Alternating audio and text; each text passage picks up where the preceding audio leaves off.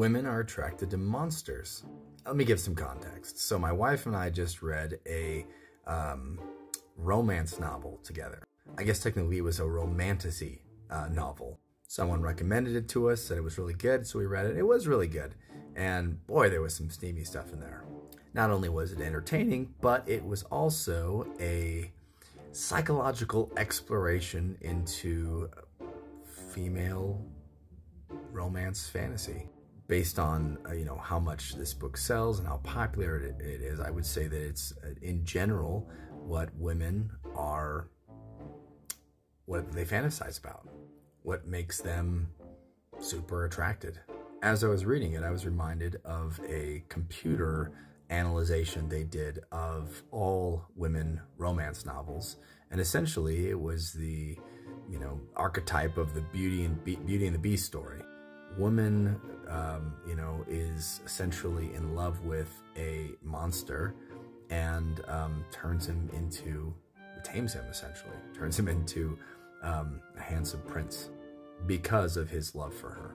And I think women in general are attracted to men that scare or intimidate them.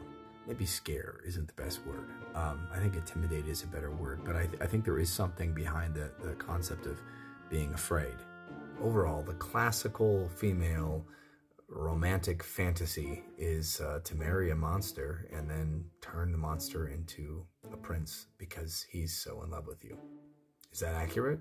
What do you guys think? Is that not an accurate portrayal representation?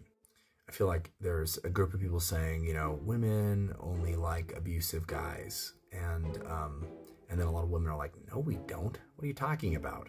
I think maybe a better way of putting it is that women are attracted to extremely confident men. The problem, though, is that extreme confidence is often a hallmark or a sign for other problems. If someone is so confident that they literally demonstrate no fear whatsoever when they're talking to you, either they're an incredibly good actor, or there's some reason why they have absolutely no fear when approaching you. And usually when someone is completely unintimidated by you, like to the point where they have no fear, either they don't like you at all, so they're just not attracted to you, or something else is going on. Sometimes people aren't intimidated at all because they feel that they're extremely far superior to you. So it's a case of like narcissism. I'm better than everybody, so I'm not intimidated by you. Or it could be a case of antisocial disorder, or rather antisocial personality disorder.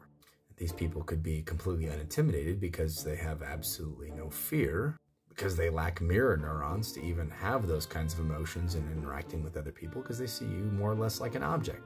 They're not worried about a relationship, they're just worried about something else, which they're not really worried about because they'll just move on to the next one, don't care at all. There's no mirror neurons there to generate, embarrassment or shame or anything like that.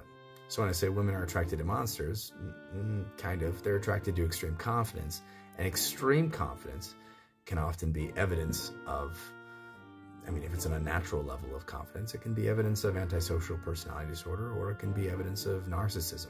I don't want to say all those people are monsters, but generally in most relationships, they're the kinds of men that a lot of women say make horrible partners, and they don't like to be with them because they're kind of abusive, or maybe very abusive, or monsters, however you want to put it. Extreme, over-the-top confidence is not necessarily a good sign. In fact, it probably should be a red flag, unless they're just super good at acting. But that might be a red flag too. Maybe.